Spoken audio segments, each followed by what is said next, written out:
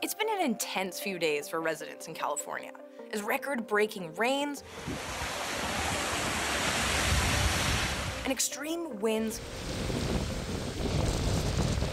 continue to pummel the region, which has been under siege for weeks now. It was like thunder, like, and then the sound of trees, I thought, snapping like twigs.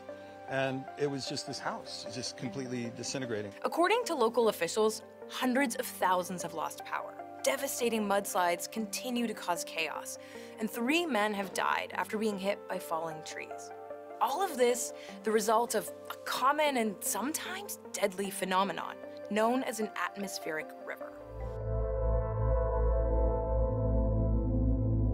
The atmospheric river. Atmospheric river. Atmospheric rivers. Okay, so imagine a river in the sky carrying up to 15 times the volume of the Mississippi River. And that's essentially what an atmospheric river is. Check out this animation by the University of California showing what it looks like from above. Essentially, a long trail of wispy clouds that can stretch for hundreds of kilometers. Atmospheric rivers generally begin in the warm waters of the Pacific, where water evaporates into the air. And when this humid air meets another air system, often a cyclone or a storm, the water vapor is concentrated and driven toward the coast, becoming a fire hose of rainfall and wind. And then, when it reaches the mountains, something called orographic lift happens. And that's when the mountains force the air upwards. And as it rises, it cools down, which can actually raise the humidity. And in the right condition, that collision squeezes even more rain, and sometimes snow from the system. You can literally see the orographic lift happening right here. I'm near San Marcos Pass in the San Ynez Mountains. And look at that, big-time easterlies of the atmospheric river. You can almost imagine it like these atmospheric rivers are big sponges for moisture. And as they come in over California, they basically get squeezed out. And so that's where we get so much rainfall, so much water associated with these systems. This particular kind of atmospheric river forms almost every year on the west coast of North America. It's sometimes referred to as a pineapple express because it originates near Hawaii. And often, it's necessary. California, you know, in the summertime, it's a pretty dry place. And in the wintertime, it's a pretty wet place. We need that moisture from the wintertime, really, in order to sustain us through these dry summers. But this winter, it's been strengthened in part by El Nino, a warm climate pattern in the Pacific.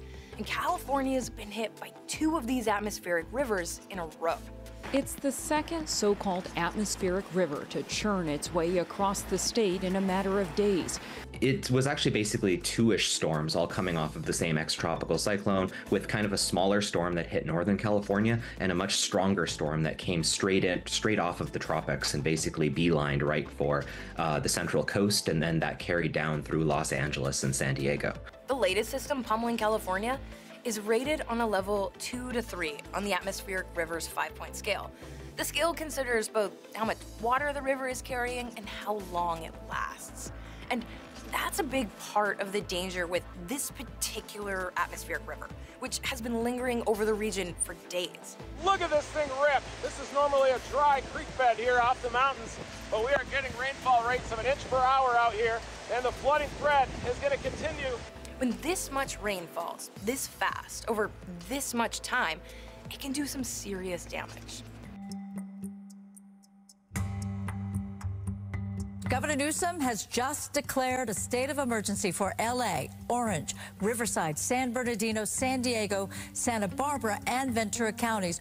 These systems have caused major issues across California. The San Francisco Bay Area clocked peak gusts of around 160 kilometers an hour, ripping countless trees out of the ground. In Napa, this old-growth tree, like so many others in the area, no match for Sunday's heavy gusts. It was ferocious. I mean, the palm trees over there, Tom's yard, they were bent. You know, they were going past 45 degrees. Kat De La Grange, who had her home in Boulder Creek, literally cracked open last night by about 7 huge redwoods, all coming down at the same time. What happened was the winds went in a circle, and it was like a hurricane. These downed trees didn't just damage houses and buildings. They knocked out power to hundreds of thousands of homes and businesses. The common theme here In Sacramento, elsewhere, power outages and the high winds. 900,000 people without power. According to the National Weather Service, over 11 centimeters of rain fell in downtown Los Angeles on Sunday alone, surpassing the previous record of just 6 centimeters in one day, set in 1927. The rain was so heavy and falling so fast, meteorologists upgraded the storm to what's known as a bomb cyclone. The bomb cyclone basically just refers to it being a storm that deepens very rapidly and as a consequence can pick up in intensity.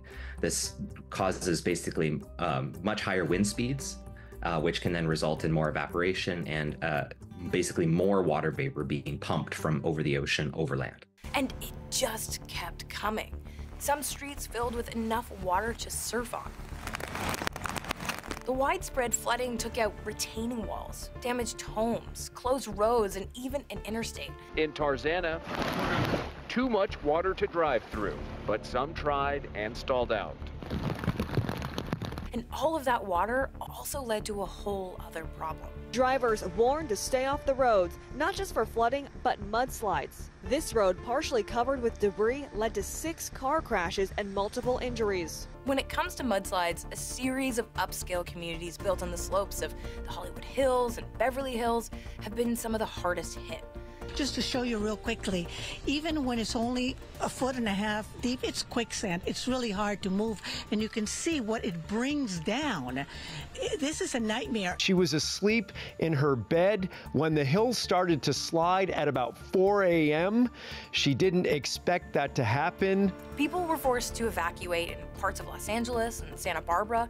Schools and businesses closed, and crews are still working to bring back power with no end in sight. The rain continues to cause flooding and mudslides in the south. Rain showers, strong winds, and thunderstorms are expected to continue across Southern California into Wednesday. The one thing that we can be confident about when it comes to California is that we can't be confident about the weather. Every year is abnormal.